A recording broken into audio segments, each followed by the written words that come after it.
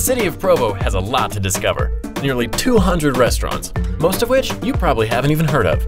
Ready to try something new? Join us on Provo Restaurant Quest. Today's quest takes us to a unique kind of bakery, new to Provo, right at the heart of downtown. Fillings Emulsions Bakery, located at 326 West Center Street, has a name that's sort of a play on words. The owner, known as Chef Al, says when you taste something delicious and special, it evokes feelings and emotions within you. That's exactly the type of experience you'll have here. Fillings Emulsions is described as an eclectic establishment, authentic French pastries with a Latin twist.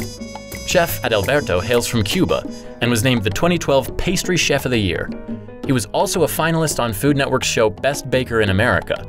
He combines the cultural heritage of his Cuban homeland with the art of formal French pastries.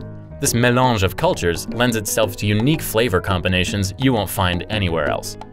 From tarts to tiramisu, from petit gâteau to guava cream cheese brioche, from key lime cheesecakes to their famous colorful macarons, which have been ranked best in America.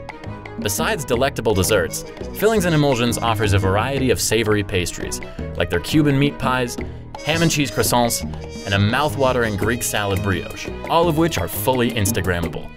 So you could even eat there for lunch. They're open from 8 a.m. to 8 p.m. Tuesday through Thursday, and until 10 p.m. on Fridays and Saturdays.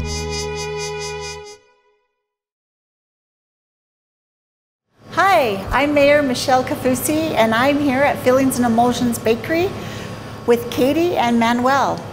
We're here on Center Street, and we'd love for you to come out and give it a try.